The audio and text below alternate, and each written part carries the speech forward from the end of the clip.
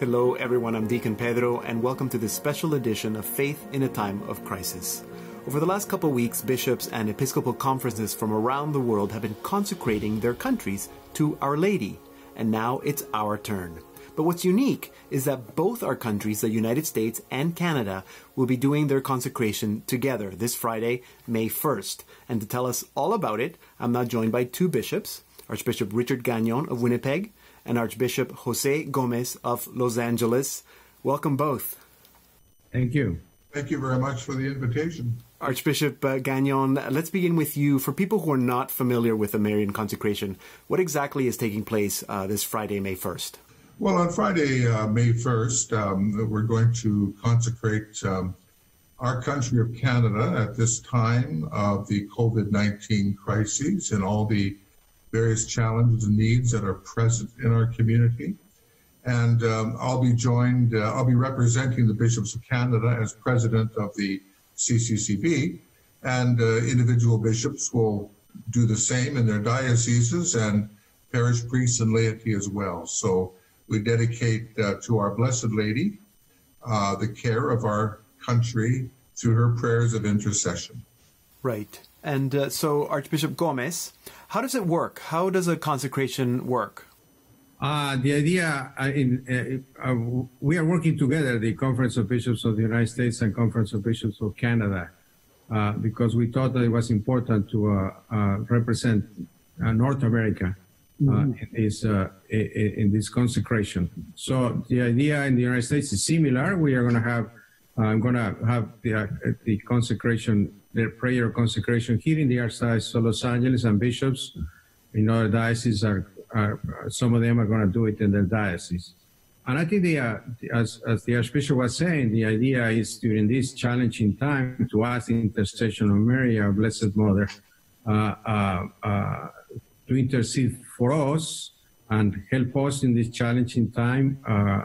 As practically speaking, it's going to be some prayers, some singing and music, and the prayer of the Rosary, and a beautiful prayer of consecration that we work together, the Conference of Bishops of Canada and the United States.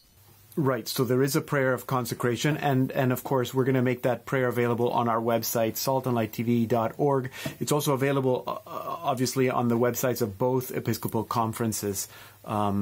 Archbishop Gagnon, Archbishop Gomez just mentioned that it was important that both countries come together for this event. Why is that significant? Why is it so important that this consecration is done, the two countries together? Well, that's a very interesting question. I think, first of all, both countries share a lot in common, and in the life of the Church as well. You know, there's much communication between the Church in Canada and the Church in the United States.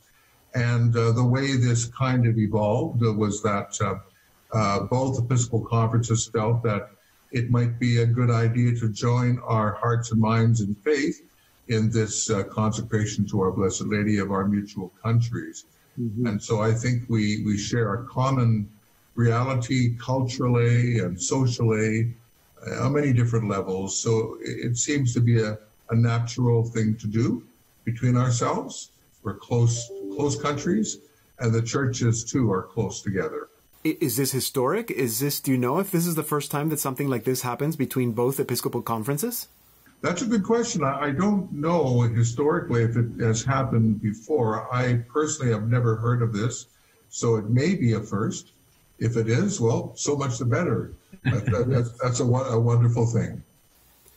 Archbishop Gomez, a lot of our viewers will know that Our Lady of Guadalupe she's the patron of all the Americas, and both Canada and the United States also have the patronage of Mary under different invocations. But maybe some people are not familiar with what a Marian consecration is. Can you explain to us a little bit about the meaning of a Marian consecration? How does it work? Maybe what is the teaching behind? Because it's been done. I know it might have been done in our countries before. It's sometimes the Pope has consecrated the whole world to Mary. So explain to us a little bit about the teaching behind a Marian consecration. Well, it's been a historical tradition in the Church. In the United States, it was done a long time ago, special consecration to the Immaculate Conception of our Blessed Mother. Mm-hmm. And I think many, as you said, many different conference of bishops and countries and the Holy Father, a lot of the Holy Fathers have done that historically. And I think it's a beautiful sign of the love and devotion that we have to our Blessed Mother. Mm-hmm. And her, how can I say it, primacy in a sense of intercessor for all of us in the world, in the Church. Mm-hmm. So I think this specific consecration, I think we were thinking about it, given the current circumstances of the coronavirus pandemic, and also the example of Pope Francis. Mm-hmm. Because he just sent a beautiful letter recently asking people to pray the Rosary during the month of May, and two beautiful prayers. So it was, I think, an encouragement for all of us, especially in the United States and Canada, to do it right now for this month of May. Then, as you know, there was also in Mexico, the conference, conference of the Episcopal Conference of Mexico, and also CELAM, the Episcopal Conference of Latin America, they decided to do a consecration to Our Lady of Guadalupe on Easter Sunday. Yes. So I think it's happening, as you said, all over the world, and I think it is a special moment, given the challenging situation that we are living, to ask the intercession of Mary, our Blessed Mother. It makes sense, no? I mean, you are having a challenge, you go to your mother. So yes. I think it's beautiful. Yes. And it also explains why we're not doing this consecration together with Mexico, if it's meant to be a North American consecration. But Mexico already did it with the rest of Latin America because they belong to the same Episcopal Conference. Archbishop Gagnon, for people who maybe are not able to watch the consecration on television or listen to it on the radio, are they able to participate at home? How can people participate at home during the consecration?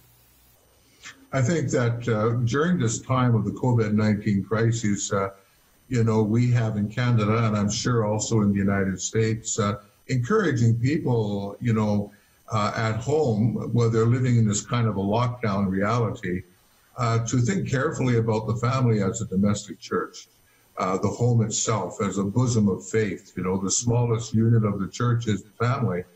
And so encouraging prayer, encouraging spiritual communion is something that has been going on now ever since this pandemic started. And so with the consecration to Our Blessed Lady, it's a continuation of intercessory prayer. For Catholics, it's very intuitive. As Archbishop Gomez says, we go to the Mother, and our spiritual mother is Our Blessed Lady. I was very pleased to see that both conferences chose the short passage from the Gospel of John, chapter 19, where our Lord gives his mother to John and John to his mother, an act of our Lord. There's your first consecration right there on the cross, And so this continues in a very noble way what we have been encouraging. The family is a domestic church. That's where faith begins. That's where faith grows. And so hopefully many families will join us in this as well. Mm-hmm. Archbishop Gomez, for people who are maybe wondering if they're not able to watch it on TV or listen to it on the radio, will the prayer be available so that they can maybe do the prayer at home if a family wants to do the prayer of consecration on their own? I know some people ask some legalistic questions. Is that something that they're allowed to do? How can they participate from home? Absolutely. Yeah. Obviously, the prayers are going to be in the I suppose in the webpage of the Conferences of Bishops. Yes. And they have access to that. And I think as Archbishop Gagnon was saying, the family is the first basic ecclesial community. So I think it is important for the families to do it together. So if they cannot physically, virtually participate on the consecration, I think it's beautiful if they can do it together as a family. And the month of May is the month of Mary, so it's a wonderful, wonderful time to do it. Absolutely, and maybe it's a prayer that people can do not just on May 1st, but every day throughout the month of May. Archbishop Gomez, just before we end, it's always good for us to hear from our bishops, from our shepherds, especially words of hope and encouragement, and those are words that we need to hear at this time. Are there any special words of hope that you would like to leave our viewers with? Sure, I think these are challenging times, but we have to remember that God is with us, and with the help of the grace of God, we can overcome this challenging situation. And then we have the intercession of Mary, our Blessed Mother. So she is there for us. So I think we need to grow in our devotion to Mary, our Blessed Mother, as the intercessor in this special time. As Archbishop Gagnon was saying, we are a family, the family of God. So we need to go to God and to our Blessed Mother, God the Father and the Son and the Holy Spirit, and we can have the certainty that with the help of the grace of God, we are going to be able to overcome these challenging situations and continue to be the family of God in the world. And Archbishop Gagnon, any words of hope you'd like to leave our viewers with? Well, I think Archbishop Gomez has beautifully expressed the reality of faith in hard times, how important that is. I just would like to say that just a couple of days ago, I had a conversation with a woman from Trinidad. And I said to her, as sometimes is often said these days, she asked me how I was doing. And I says, well, we're all in the same boat together. And then she stopped for a moment. And then she says, yes, and the name of the boat is Do Not Fear. Beautiful. And our faith helps us to follow those words of our Lord, do not be afraid, and to move forward. So hope and faith mean everything. And please God, this consecration to our Blessed Lady of our countries and our local communities during the time of the COVID-19 will be a time in which faith and hope is strengthened. Amen. Thank you. Thank you both for explaining what's happening and for your words of inspiration today. Thank you. Archbishop Jose Gomez is the Archbishop of Los Angeles, and Archbishop Richard Gagnon is the Archbishop of Winnipeg, and they are both the presidents of their respective Episcopal conferences.